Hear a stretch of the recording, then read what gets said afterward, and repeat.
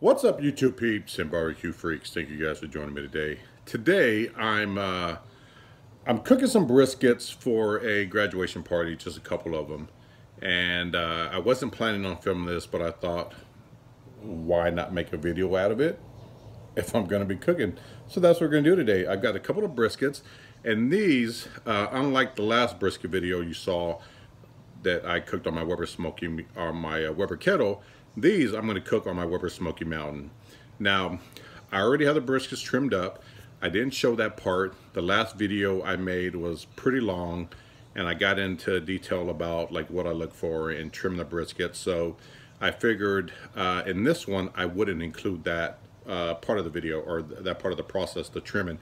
If you want to see how I trim the briskets, I will leave a link to my last video in the description box below. Just click on the show more and it'll take you there. So these briskets, excuse me, these briskets that I'm cooking tonight, I've already trimmed them up, and one was about a little over 16 pounds. I think it was 16.5 pounder, and the other one was a 13.5 pounder. So I've got them trimmed up. We're gonna season them up. I'm gonna show you how I set my Weber Smokey Mountain up for cooking briskets. Again, the last one I did was on the Weber Kettle. This one is going to be on the Weber Smokey Mountain. So, again, the briskets are trimmed up. You can probably see them right here. I've got one trimmed up there and one down here. So we're going to get them seasoned up. I'm going to show you what I'm actually going to use to season these, and I will show you how I have my Weber Smokey Mountain set up for a brisket cook. So those of you that have a Weber Smokey Mountain and want to know how to cook a brisket on the Weber Smokey Mountain, I'm going to show you how I do it. Again, there are several different ways, but this is the way that I do it. I'm going to bring you guys along. Let's get these briskets seasoned up, and it's about 7:15 on a Friday night right now. I'm not going to get these on until about midnight. But we're going to go ahead and get them seasoned up so they've got a couple hours just kind of sit in the seasoning, and then we'll get them on the smoker. So let's get this video started. Boom! All right, so I have my brisket here in a pan, and the very first rub that I'm going to use is actually this cash cow beef rub from Big Papa Smokers. You guys can see that. This rub is like really concentrated. And what it does though is it helps enhance that beef flavor. So where did I put it? For the binder today, I'm actually going to use some Worcestershire sauce. Got some here that I'm going to use, and sometimes I use a binder, sometimes I don't. It just kind of depends on the mood that I'm in. And this is one of the nights that I'm going to use a binder. So we're going to use some Worcestershire. That goes good with beef, in my opinion. We get that wiped down. Since I'm cooking this fat side up on my Weber Smokey Mountain, I'm going to season the meat side first. And so what we're going to do is, I should get some more on the side. I'm actually going to come on the side here with this.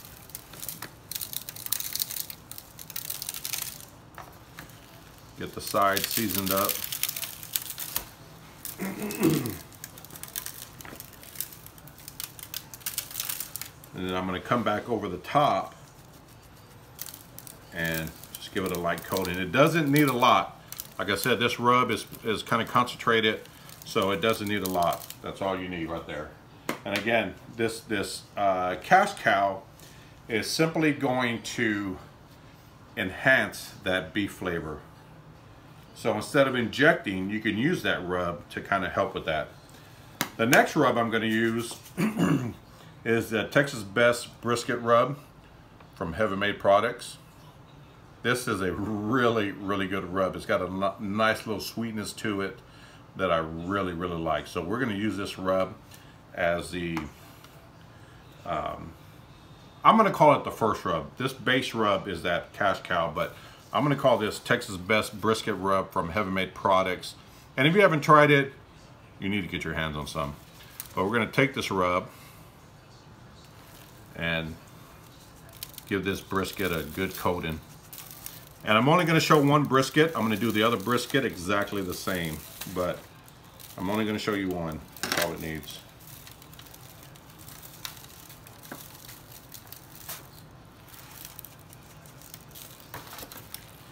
Again, this rub has a lot of flavor. It's low in sodium, so if you're looking for a rub that's low in sodium, this is your rub. The Heaven Made products, all of his rubs, Michael Petrie, all of his rubs are low in sodium, and but it does not. You're not sacrificing like flavor, you know, the salt flavor and stuff with this rub. I don't know how he does it, but he does it. And this rub is a good rub, you guys. I love this rub on some beef.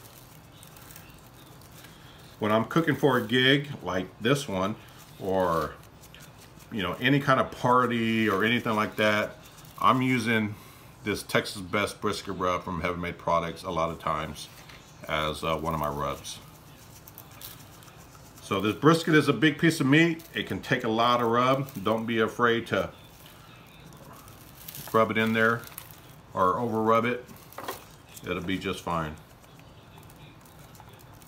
You want to make sure you get some good flavor in that. Again, don't rub the rub, just pat it down. And then I'm going to come with this last rub I'm going to use, or the second rub I'm going to use, is Mo Queson's beef rub. If you haven't tried this stuff, this is some good stuff, you guys. We're going to get that seasoned on here. This one, now the Heaven Made products is low in sodium. This one here is a little higher. It's higher in sodium. It has more of that like salt, pepper taste that, you know, Texas rubs are known for. Even though Mo Queson isn't from Texas, this is a really good rub. So we're going to get that on top.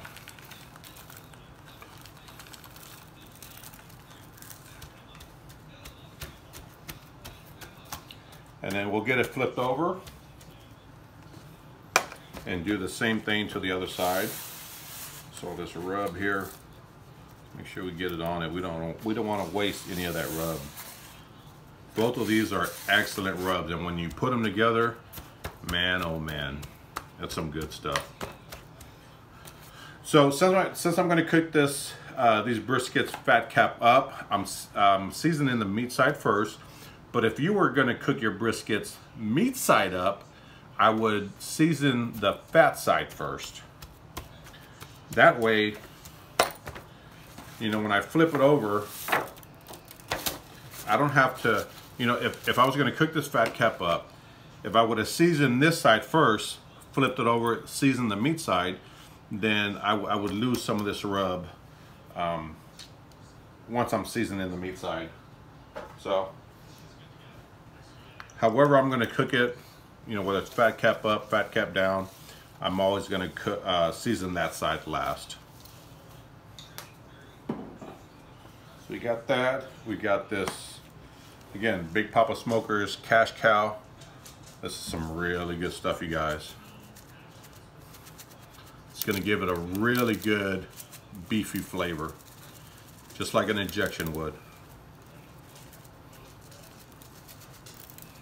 So if you're looking for a rub to add that beef flavor without having to inject, this is it. Nice coating, or light coating. Come back with the Texas Best Brisket Rub from Heaven Made Products. I'm going to give this a good coating. Oh, this smells so good.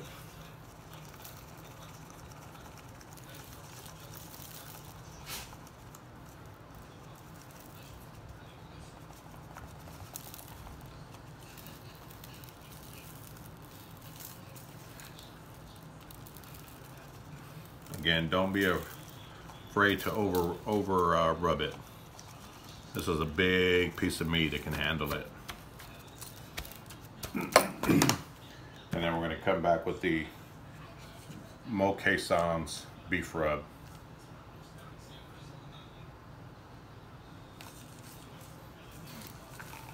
So here, you know, these two rubs combined, or actually these three rubs, what you're getting is you're adding some extra beef flavor to it. You're getting a nice sweetness from the Heaven Made Products Texas Best Brisket Rub. And then you're getting that salt and pepper flavor from the Mo Cason rub. So that's it. I'm going to put this aside. I'm going to season up the other brisket, and we'll head outside and I'll show you how I have my Weber Smokey Mountain set up. All right, you guys, let me show you how I have my Weber Smokey Mountain set up. The first thing I did is, if you see here, this is the water pan, and I lined it with foil. What that does is it helped for easy cleanup after the cook. But here I've loaded the basket up with a whole bunch of Kingsford charcoal briquettes, and the log is actually pecan. The chunks are actually oak, and the reason I like to use like a whole log instead of just chunks when I'm using my Weber Smokey Mountain is, as this burns, it's going to burn slowly all the way down throughout the entire cook. So I'm getting constant smoke throughout the entire cook, compared to if I would have just put logs all the way around. What would happen is, as it burns, it'll burn, and then once it hits the chunks, I'll get some smoke, and then once the chunks burn out, then the smoke goes away until I hit the other piece of chunk that I put in there. But with the log, I get a continuous burn throughout the entire cook. So what I'm going to do is, I'm not going to light this yet, but I'm going to take my Weber starter cube. I'm going to put it down in here, down in the bottom, and then once it's time to light it, I'll light that.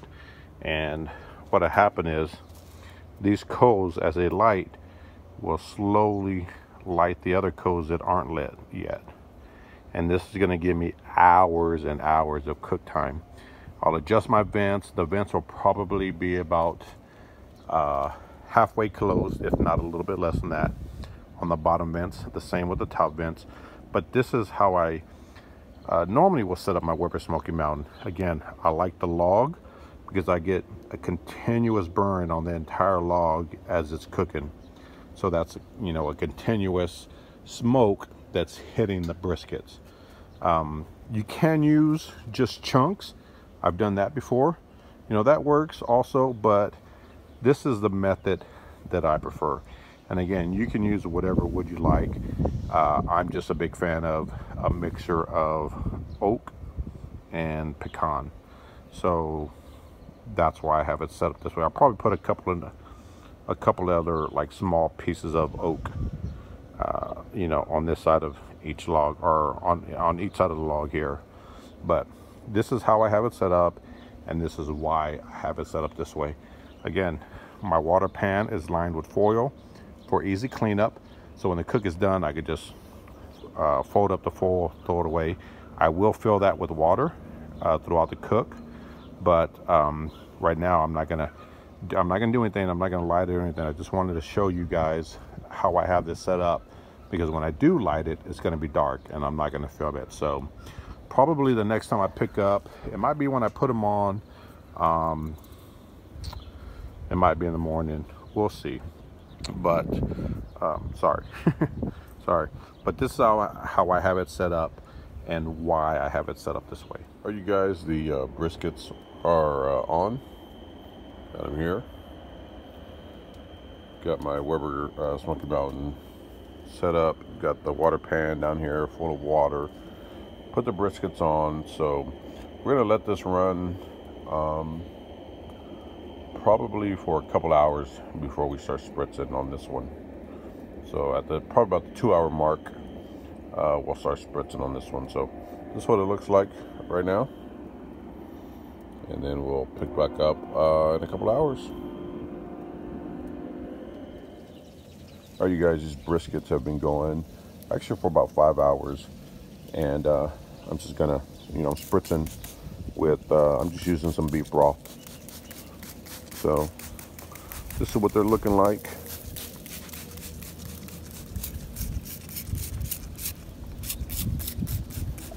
So we're going to continue to let this go. This bark, this bark is almost set. I think it can go just a little bit longer, and then we'll wrap. It's starting to get that color that I like. So sit here, and the temperature has actually been at 250 for the entire cook. That's the one thing I love about these Weber Smokey Mountains. They definitely hold a consistent temp. So this is what they look like. The next time I pick up, we'll wrap them up in some foil, and I'll show you what that looks like once we get to that point. All right, you guys, these briskets are ready to wrap. Look at that color. That's some nice color right there. Let me get this glove off.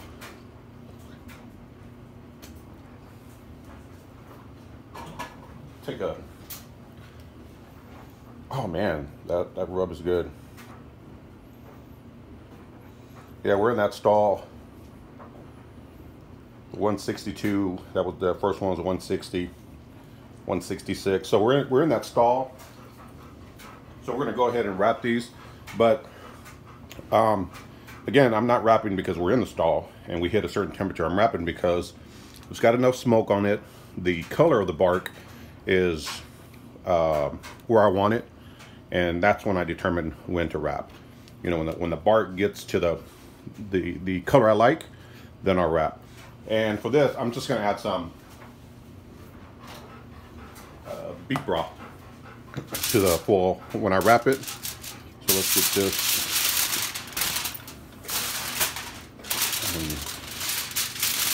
Get that down a little bit.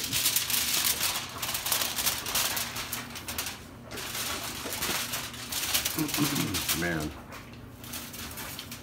Oh, that tastes so good. Just get your foil. Add the beef broth. And I'm just kind of eyeballing it. Oh man, that little chunk that I took off. Good gosh almighty.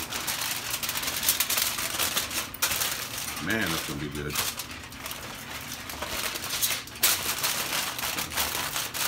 Put that there.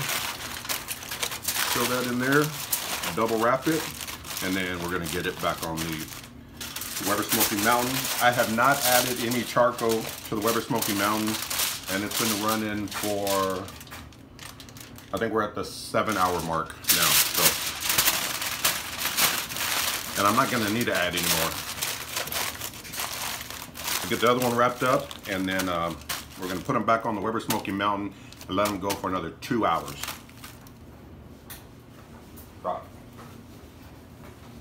All right, you guys, these briskets are done. That's what they look like. So the total cook time was 9.5 hours. I left them wrapped for actually 2.5 hours. I went a little longer than normal. And the internal temperature was pretty even across the board. It was like 210, 209, and then in the point, and 208 in the flat. I'm not going to cut this brisket up. The person I cooked it for asked if I could leave them whole, so we're not going to be able to get in and give it a taste test, which I'm really disappointed in because I wanted to taste this bad boy. But you know what? I'm going to pull some off of down here. Ooh, hot, hot, hot. Oh my goodness. Oh my goodness. That rub combination, man, it's good. Really, really good. But anyway, that's what it looks like, finished product. I'm gonna wrap these up, go deliver them, and then we're gonna head out of town for the day, for the weekend. Thank you guys for watching. Hope you enjoyed that. Oh, the pit temp on the Weber Smokey Mountain, it actually cooked at it was about 230 was the pit temp the entire time. I didn't have to add any more charcoal or anything to the cook. So 230 degrees was the temp of the Weber Smokey Mountain for this cook. Anyway, again, just thought I'd film it, wasn't planning on it. So hope you guys enjoyed. I will see you guys next time. Take care.